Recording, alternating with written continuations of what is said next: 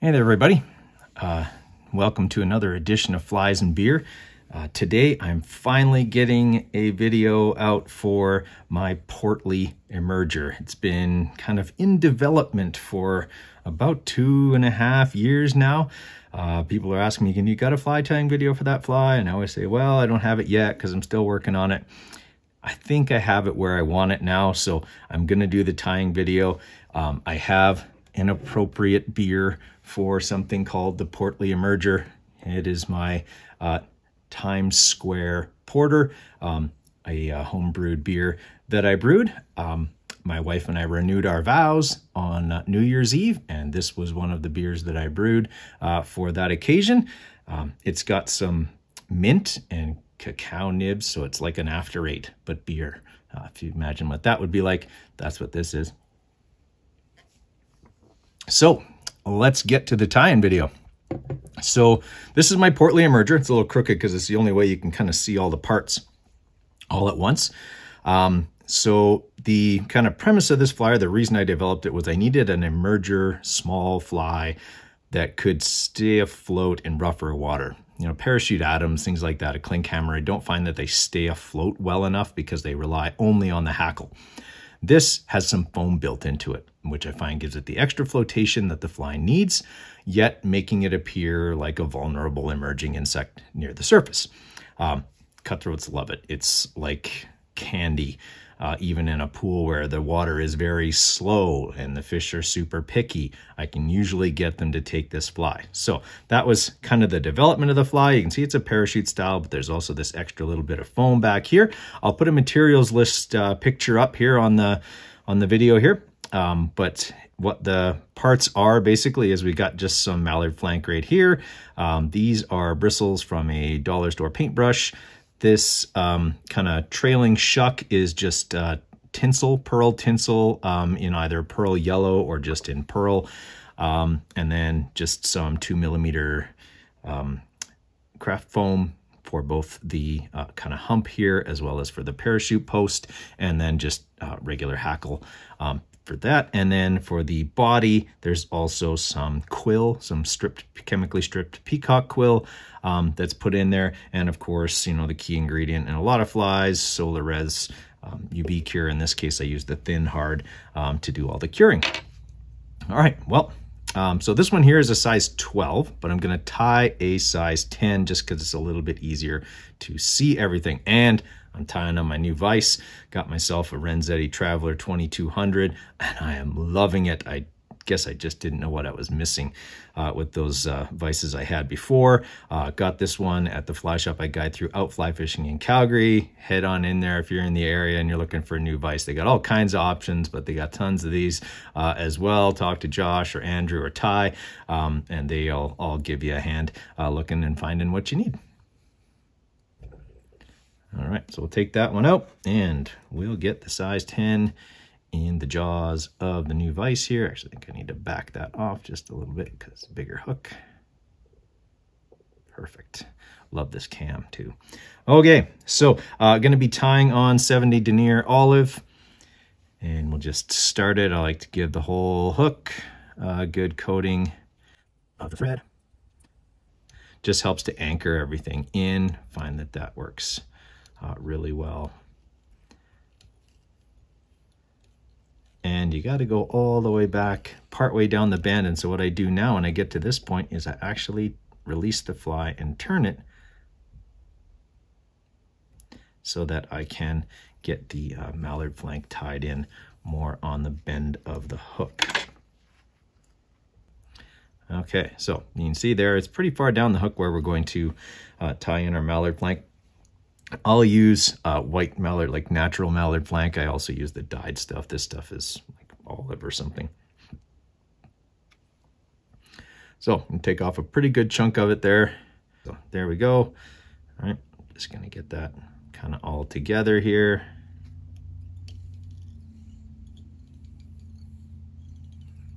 Oh, I got the length just the way I like it. I like the length of that tail to be just a little long. Just gives it more of that enticement for the trout underneath the water. And then I tie in a lot of this kind of going back. just to give me a little extra bulk on this part because it is the trailing shuck. I used to do this with midge tubing, which made the back end, the trailing shuck, fatter and probably more realistic looking, but it added too much weight to the fly. And I found that after I switched to tinsel instead, I still got the shiny kind of, you know, it's getting empty kind of look to it without the extra weight. And so I've kind of gone away from the midge tubing. It's easier to tie with the tinsel than it is with the tubing, and I just find that the tubing, this stuff is lighter. This fly floats better now than it did in some of its previous iterations. Something else for you, thinking about this for this summer. I am thinking about kind of doing a kind of a name that fly. If I come up with experimental flies and I'll test them, I'll video my testing, and then I might have you guys suggest names for them. So let me know in the comments if you think that's something you'd be interested in doing, helping me name some flies. Because I find I'm kind of coming up short when it comes to good fly names these days. So got to come up with some other way. And maybe more of you are more creative than I am. All right, so now that I obviously have a true rotary vise, got to put a little whip finish on there so this thing doesn't come undone while I'm using the rotary function here. I probably don't need to use the rotary function for this part, but it's new and it's like a new toy, so I'm going to play with it a bit.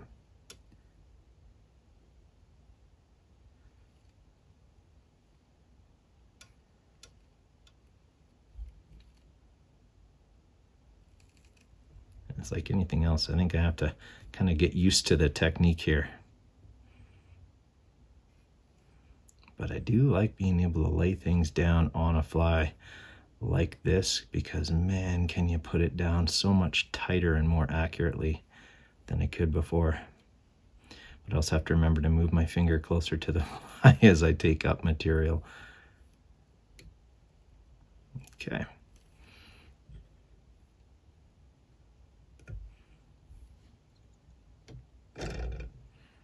I like that, like being able to swing that thing out of the way. Okay. So that was the tinsel that we just put in. We're just gonna cut that off. So it only goes up about this far. Okay. And then we're gonna give it a tan.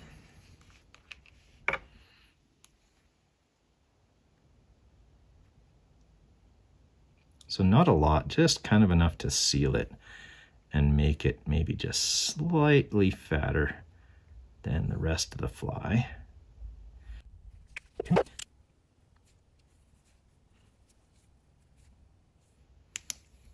Whew, after being out in the sun getting that tan, I'm thirsty.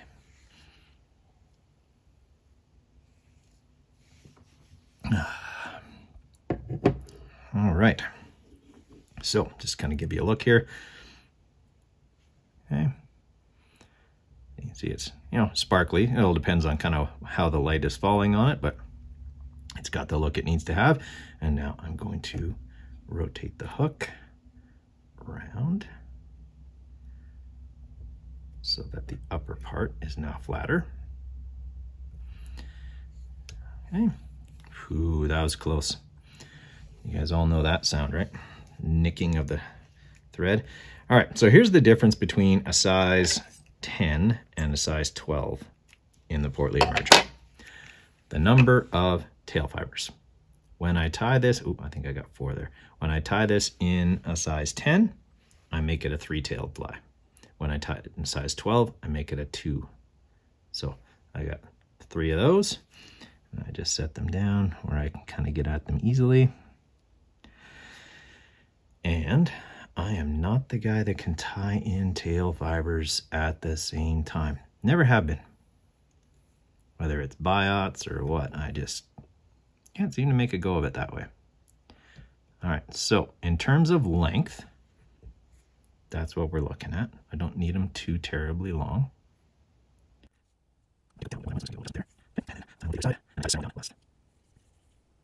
Okay, so get an idea here. That's the length of them. Okay, they don't have to be super long. And then center one. Center one's always the toughest one because it always wants to go to one side or another if you don't get it perfectly centered.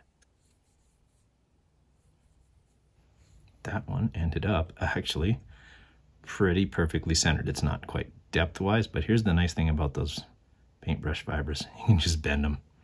I bend them even on the water. Sometimes a fish will take it and they'll bend, and I'll just bend them back. Nice thing about those, they're easy to change the shape back to whatever you need them to be. All right, so now we've got the tails tied in. So the next thing we got to tie in is our foam, and this is going to be both the loop that helps with the flotation and the post. So it's two different pieces of 2mm foam. Okay.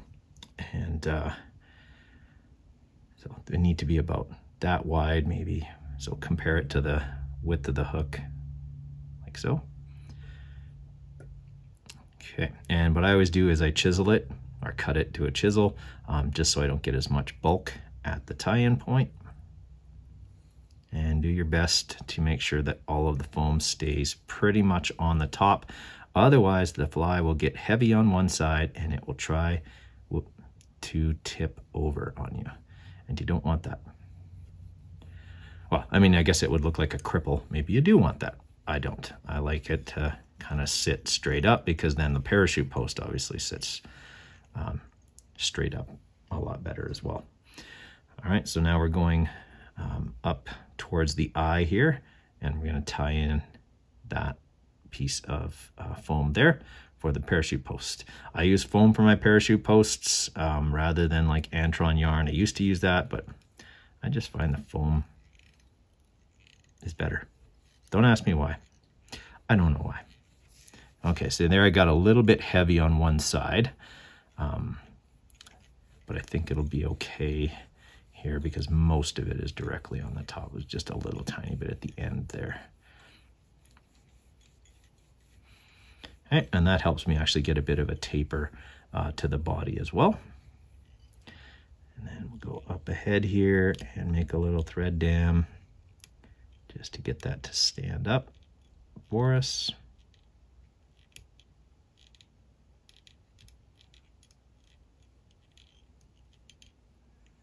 There we go. Okay, now we're going to work our way back to where we tied in the brown foam, and we are going to put in our quill. Okay, so this is just chemically stripped peacock quill. Ooh, that one's got a... Okay, so gonna start there.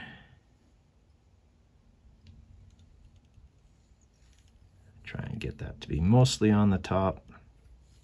Some of it's snuck under the bottom, that's fine. As long as it's all tied in and out of the way. Okay, and now, because I want to use the rotary function again, I'm gonna whip finish that off.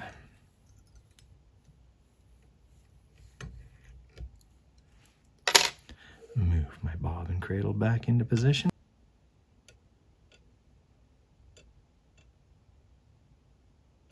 Sorry, get my hand out of the way there. You can see they're not touching wraps.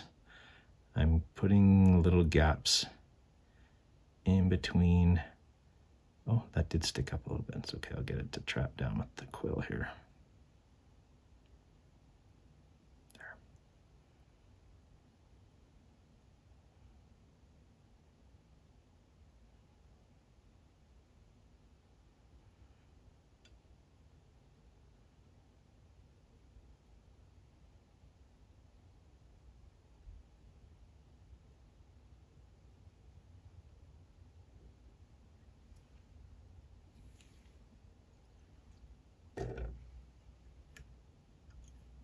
I don't like how that felt.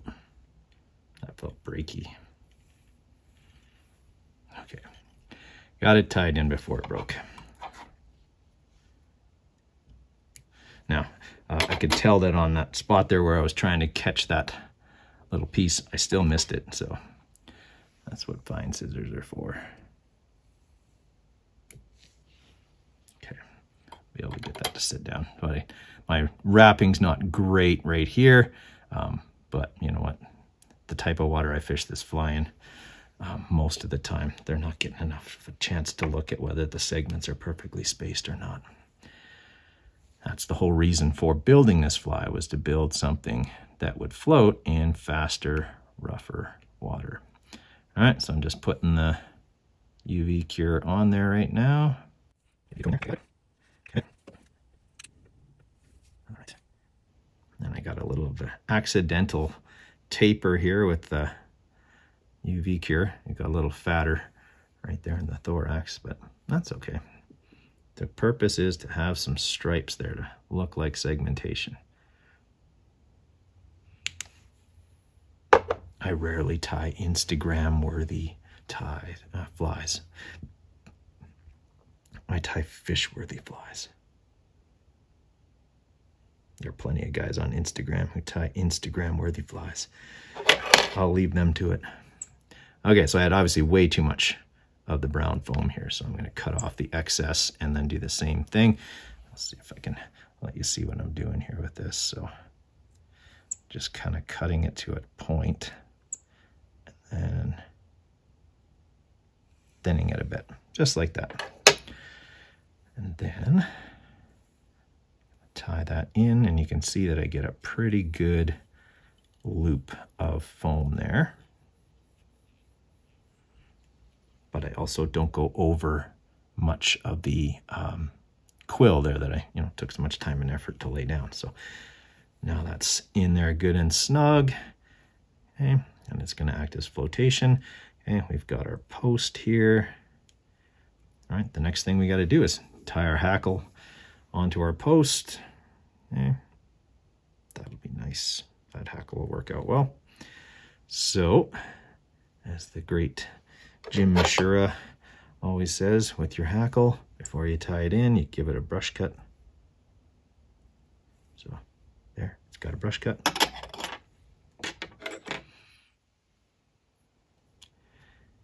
Right.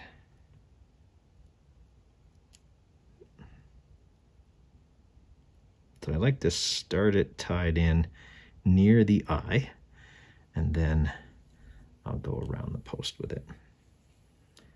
After that,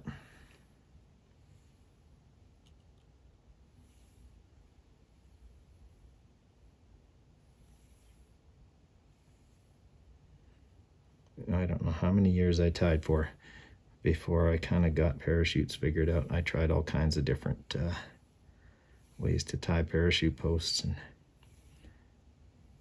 maybe I still don't do a great job of it, but the fish don't seem to care. Okay, so now that we've got the hackle on there, we're just going to wrap the hackle.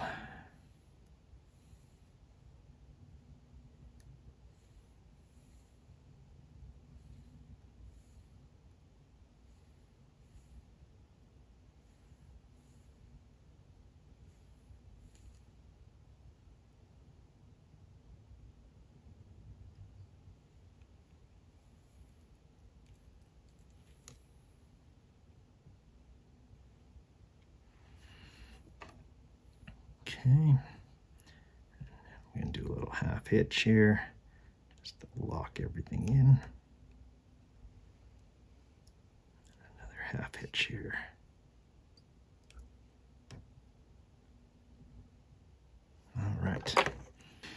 All right, so we are going to now cut that off, and we're pretty much done with this.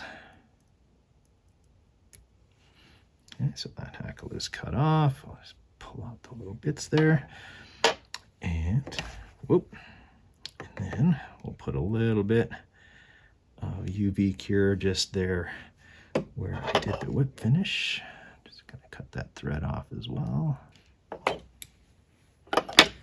Ooh, it's making me thirsty before I give it another tan.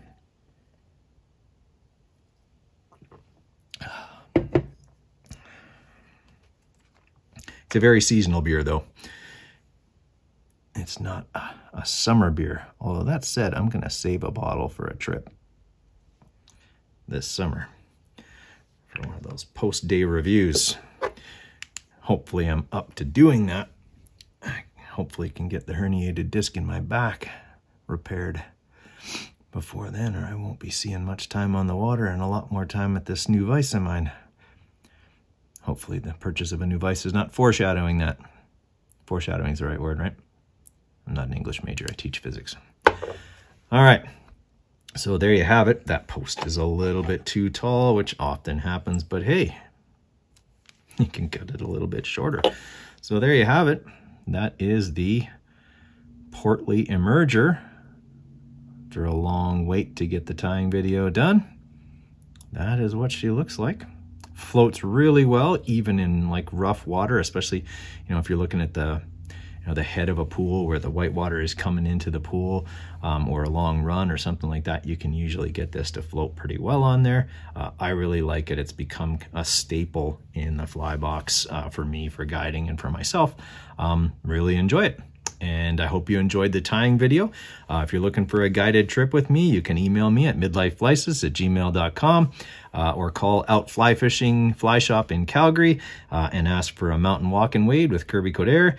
Let me know how you're liking the new flies and beer format. Kind of hoping that's gonna be a thing that people enjoy. I'm gonna have a few more tying videos in the weeks to come here, and kind of as the tail end of tying season goes away and the start of fishing season comes. So let me know what you think of that in the comments. Any suggestions or improvements you think would help the fly. I'm always open to hearing those, because no fly is ever perfect.